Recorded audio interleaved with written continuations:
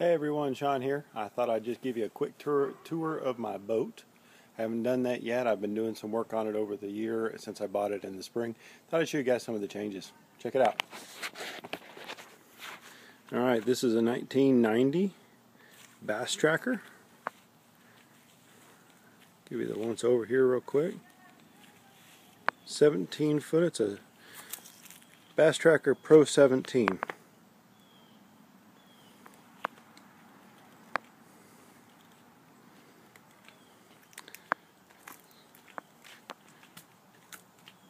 It's outfitted with 12 Driftmaster rod holders.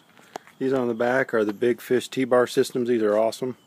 Love these a bunch. And these here are the new trollers, the duo trollers. They rock. I mean, look how strong that is. I don't even see that. I mean, the whole boat moves before those things move. Stainless steel. Very, very nice. I like those a bunch. Under the seats. Just under the seats. Now originally this boat I think had all wood framing, but I think the original owner replaced everything with aluminum, so it's a lot lighter than it originally was. Live well. Not very big for kind of fish I prefer to catch, but works good for holding stuff.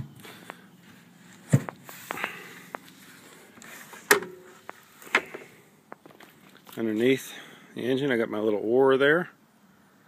Nice. And in the engine, oops, underneath here, get that net out of the way.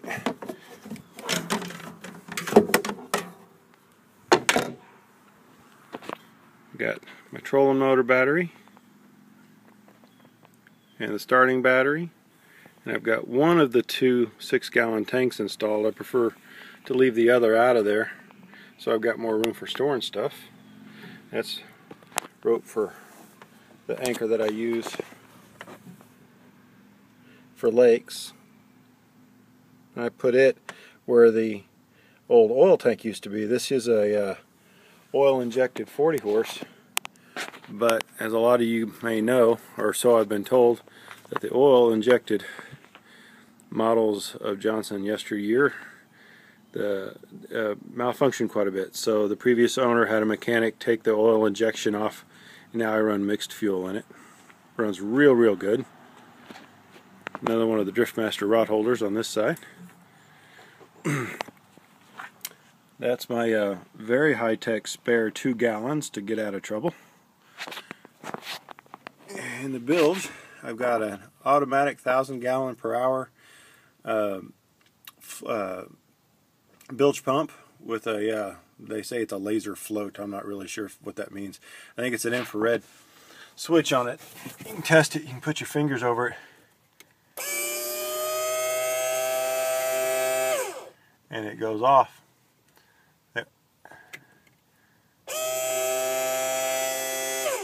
That way you know if water gets up in there, it'll get out of there as quickly as possible. And then the live well pump itself, that came with the boat. Not really sure much about it. But I redid all these batteries. The batteries were just on cradles and all exposed wiring, and it just seemed like a pretty bad deal to me, so I redid all this wiring here.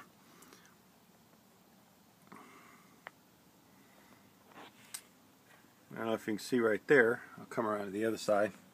I did this really cool thing since I enclosed the batteries. Now I can't get to them to charge them if I need to.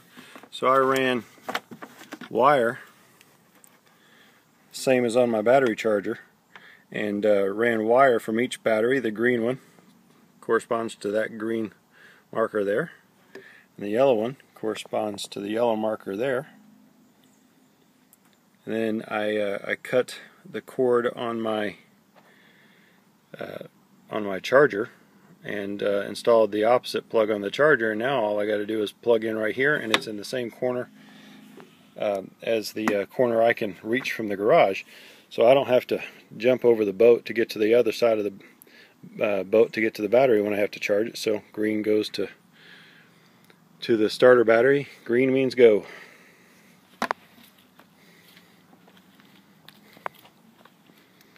I installed these rod holders. These are Abu Garcia 6600 Brutes.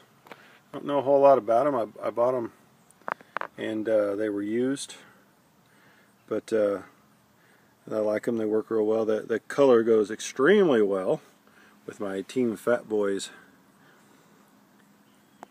Blackhorse custom rods. These are 7-foot fast action, and they've got stainless steel eyes, and the rods are blank. The blanks are black, and then all the yellow and all the other colors all wrapped on there. And Blackhorse custom rods did a wonderful job on those. They've got glow-in-the-dark thread wrapped around the tips, and if you hit them with a flashlight at night, they glow super bright.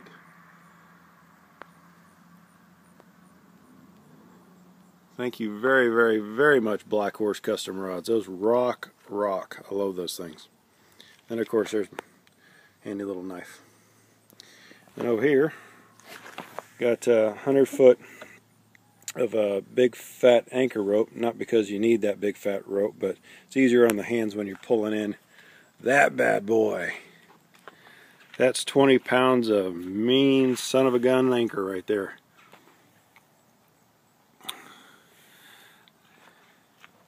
Dave over at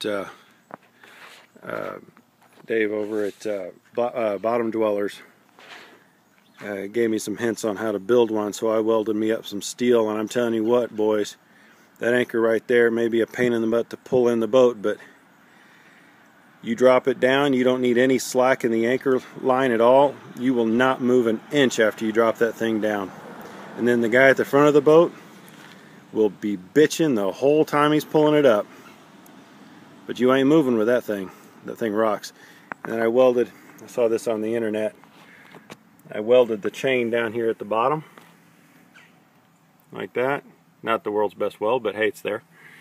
And then I've got the chain tied to the top with a great big old zip tie, and I keep some spares in the boat, so if it ever gets stuck, you can just yank it with the boat, and it should come unsnapped. Haven't had it happen yet, but it should come unsnapped, and then we can pull it out from the back. Now, it's got a 37-pound motor guide trolling motor. It did not work when I got it. It only had one speed. The top here spun freely. I took it all apart, replaced all the wiring. All 5 speeds works really great. I want to show you guys this here. This wire here was all burned up, and to get the proper sized wire was going to be really expensive. So this is braided braided 10-2 Romex. I pulled the solid copper ground out of it, and then the white and the black were braided, and I bought this here plug and installed it, and it works great. It's cool as a cucumber now. The old one was just too small, and it got real hot and then burned up all the wires. Carpet's really coming off of this boat, but what do I need carpet for? I'm going to put catfish guts all over it anyway. And just put the strap to keep it strapped down. I've got some boat buckles right here and here for rods on top, and I've got a boat buckle there and there for rods to go in these holes. I had to drill those myself. This was a pretty well based model, I think, or you know, when the guy changed out all the decks in the boat to aluminum decks, he didn't put any holes back in there. But I think that stock, it was a pretty basic boat because there were no holes there anyway, and it was that hole underneath there it's just packed full of foam. I had to take a pipe to get that foam out. And this is just a jug to hold the anchor rope line in case we need to release from the anchor real fast. I'll show you this here. Like stickers on my boat. We got the Driftmaster's rod holder sticker. I I really like those Driftmaster rod holders. They rock. And then bottom dwellers. Best online shop for catfish stuff I ever saw. Really, really, really like them. One more time for the boys. Bottom dwellers, bottom dwellers, bottom dwellers. Driftmaster. Anyway, so it's banged up a little bit on the front. And, you know, it's got a little water standing on the side from years of use, but works real good in the water anyway. Step over the hitch here. More rod holders, more stickers. Nice. Bottom dwellers. Another look at that badass anchor I know all of you guys are jealous about. If Batman had an anchor, that would be the one. And then this nice little cubby here. Not really a cubby, but a place to put a cooler anyway. Imagine there's an antenna there. Just imagine. Rod holder. We got a marine radio that the previous owner hooked up incorrectly, so it drained the battery every time you turn the key off, so it's completely unhooked. Basic simple fish finder, a gift for my in-laws. I love it, love it, love it. Another under the seat view of, well, just a full under the seat. Keys and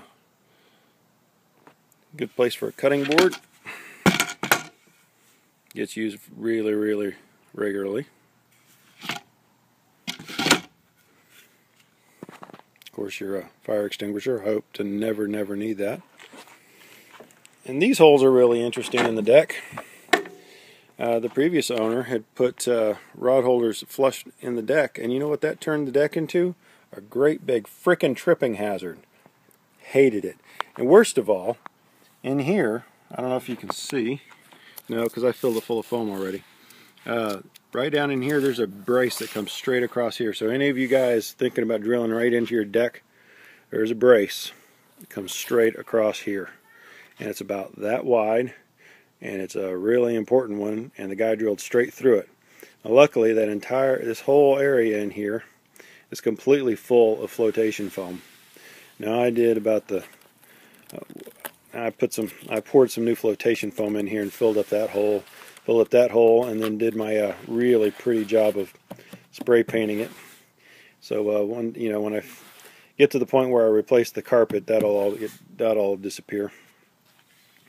Here's where the navigation light in the rear goes. That is a really loose socket, though. I don't know if you guys have the same issues with yours, but this whole part of the deck, and it's probably because it's been replaced with aluminum, but this bit of aluminum here has gotten real soft. But I'm going to have to shore that up.